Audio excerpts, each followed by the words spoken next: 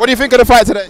So basically it was extremely short, but I'm happy I didn't bet on Haye. Yeah. I was planning on betting like 200 pounds on him. Really? I didn't in the end. I'm really happy I didn't. Why did you think Haye was going to win after the first fight? I mean, a lot of people were thinking that, you know, why is he coming back? The thing is that you think that he's good. Best man won, best man won. Fuck off! Bellew, Scout So, No, but seriously, I mean, a lot of people came in there thinking Haye had a chance, but after the last fight, I mean... no, but the thing is that he was done. He was done. It was a rematch, but it wasn't really a rematch. Like, he wasn't going to win.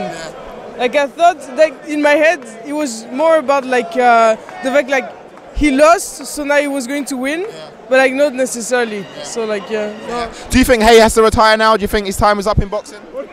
I think at some point you should just let it go. So I feel like you should retire. You should retire, or maybe like form some, like train somebody else to like take his place. But like I feel like. What about Tony Bellew? Can he go and fight the Anthony Joshua's, Deontay Wilder, Tyson Furies of this world? Maybe he's showed that he's a good fighter. So like probably he could. Yeah, no, definitely. Okay.